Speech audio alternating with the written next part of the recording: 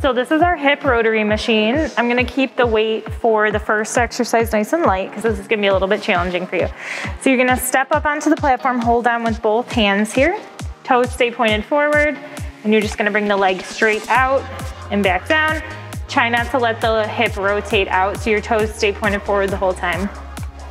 Okay, and you're gonna feel it on the leg that you're pushing against the foam roller, but also the leg you're standing on. So we're gonna do 2 sets of 10. So this machine helps, it does every single motion of the hip. So you have hip abduction, flexion, extension, and adduction. You can add the plates to increase weight. It's working the leg that's moving, but also the weight-bearing leg as well. So Julie's right hip is the one that it was operated on. So now she's also kind of working that right hip abductor muscle in this position as well.